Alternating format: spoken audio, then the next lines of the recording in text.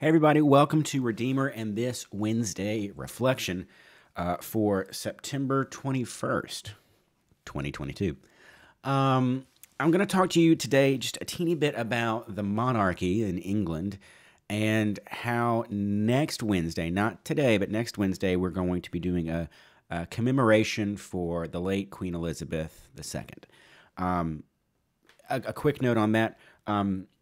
Unfortunately, I was out of town all last week, and so while the world was preparing for the Queen's funeral and the kind of the visitations that were done across England and Scotland, I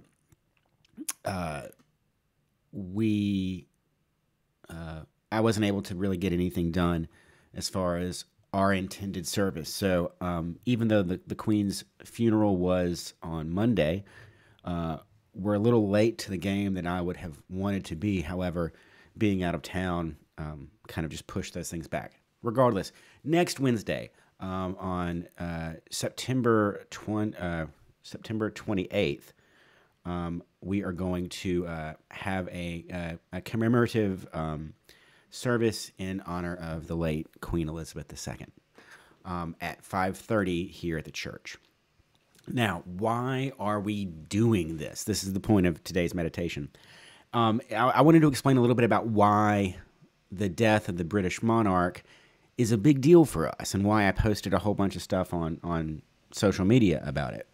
It's because that, obviously, this is the Episcopal Church, which is a member of the Anglican Communion, the global group of the Church of England and its descendant colony churches and Commonwealth churches. So we have a shared general theology and history, even though, of course, as we know, that history is fraught with turmoil around colonialism and such as that. But we share a common history. And even though today we don't always agree on everything, for example, what is considered Episcopal or Anglican or English in America might different from how that faith is expressed with Anglican churches, say in Africa or other parts of the world. We still are part of the Anglican Communion. And much like the British Parliament itself, we are free to grumble and wag our fingers or shake our fists at each other and harumph, but we're all still working through it together. I love that we're not of a common voice all the time. We acknowledge that we can sit in partnership with these notions and ideas and theological issues and beliefs, and still, be brothers and sisters in Christ and in the Anglican Communion.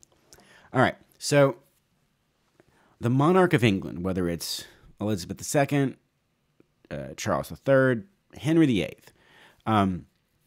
is the supreme governor of the Church of England. It's a sort of the titular head of the Church of England, from whom we descend. And it's a mostly ceremonial role. Obviously, the Archbishop of Canterbury is seen as the head cleric of the church, and for all intents and purposes is the leader of the Anglican Communion and the Church of England. But even the Archbishop reports to the monarch. And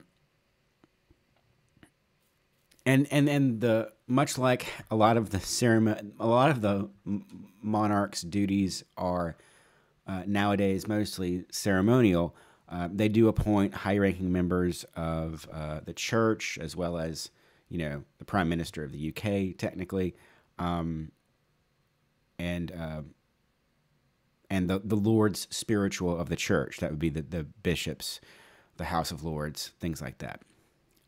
Anyway, here's some history. So Henry VIII of England broke away from the Roman Church in 1536, seizing the assets of the Catholic Church in England and Wales and declaring it the Church of England. So we are seceding and we are becoming independent, essentially.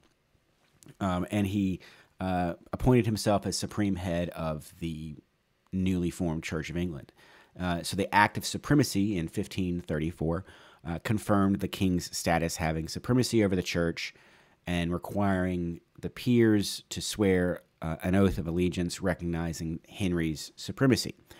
Now, Henry's daughter, Mary I, was Catholic and took the throne after some time and tried to, it did get rid of it because she was Catholic and wanted to try to move England's churches back to Rome. But then when Elizabeth I ascended the throne in 1558, Parliament then passed the Act of Sumpremacy 1558, which sort of renewed the 1536 Act of Sumpremacy. But again, even that act was still full of criticism because there were still plenty of Catholics in England and Protestants in England. And so when they did that, it was still fraught with conversation and grumbling and whatnot. And so they were very careful when they recrafted the Act of Sumpremacy. It gave the monarch's title as supreme governor of the church, not supreme head of the church, because that avoided any kind of claim to divinity or usurping Christ, who the Bible identifies as the head of the church. And across centuries, kings and queens and their right to rule and their coronations and their power have often been described in terms of by divine right. I am monarch because it's the will of God, and so I rule through the will of God to rule my kingdom, my fiefdom, my realm. And so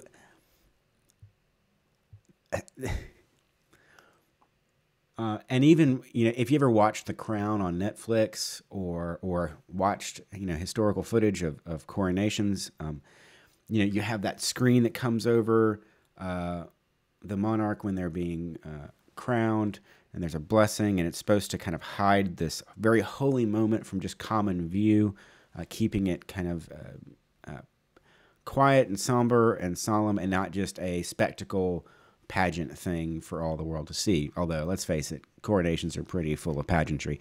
And so there is a divine element in the coronation of a monarch. And it still has a lot of gravitas behind it. I'll be interesting to see how they handle Charles's coronation coming up. But anyway, I'm getting sidetracked. The monarch is seen as defender of the faith. It's part of their title. And this was actually a title that was given to Henry VIII back in 1521 by Pope Leo X. And so Henry was the defender of the faith in England prior to his seceding from the Roman Church. And he was given that title, defender of the faith, because of his opposition to the Protestant Reformation. So the Pope awarded him this title. The Pope then withdrew that title after the split, but then Parliament came back later during the reign of Edward VI, his son, and reconfirmed that title as Defender of the Faith. And it has carried down from monarchs ever since. In fact, the 39 Articles, which is in the back of our Book of Common Prayer, says, being by God's ordinance, according to our just title, Defender of the Faith and Supreme Governor of the Church, within these our dominions we hold it most agreeable that this our kingly office and our own religious zeal to conserve and maintain the church committed to our charge in unity of true religion and in the bond of peace, so on and so forth. So in a way, the monarch is the leader of the church, but leaves the pastoral and clergy responsibilities to the Archbishop of Canterbury. And so, yeah, that is essentially the why we still hold the English monarch in such high esteem here in the Episcopal Church and in Anglican churches all around the world. Anyway, that's why we do it, and that's why we have more allegiance to, say, the monarch of England than, say, the monarch of Sweden, for example. But anyway, that's why we bother to make a big deal of it. And, you know, as if you're an Episcopalian and kind of an Anglophile like me, this is all great history. This is all stuff that dates back to the founding of the Church of England and what makes our flavor of Christianity so unique and special from, say, the Roman Church, the Orthodox Church, other Protestant churches like, you know, Methodism or Lutheranism or Calvinism, or Zwinglianism. And actually, yeah, I said Methodism. John and Charles Wesley, the founders of the Methodist Church, were Anglican priests and died Anglicans, never intending for the Methodist Church to actually be its own separate thing. They just wanted a new theme, a new way of doing things within the Church of England, within Anglicanism. Anyway, that has nothing to do with this, but I mentioned it, so I started talking about it. All right, that's my my brief little history nugget for today. That's our Wednesday reflection. Please come and join us next Wednesday at 5:30 p.m. here in the church, and we will do a commemorative service for the late Queen Elizabeth II. Thank you, and as always, dear ones, God bless.